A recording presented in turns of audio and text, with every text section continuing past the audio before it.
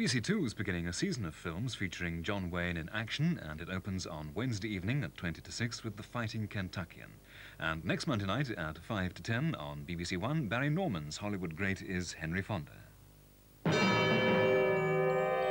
Drama for all as the new season takes off on BBC1.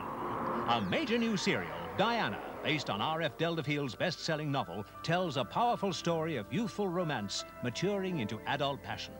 It follows the fortunes of a young orphan who encounters a beautiful heiress. I do love you, Jan. And is captivated for the rest of his life. I love you. I think I know how you feel about Diana. And I think you're likely to be very badly hurt. She loves me. Yes, of course she does. She does! You clumsy, stupid Ike! I never want to see you again! But linked forever by their tempestuous love, they inevitably meet again. Hello, Diana. Jan!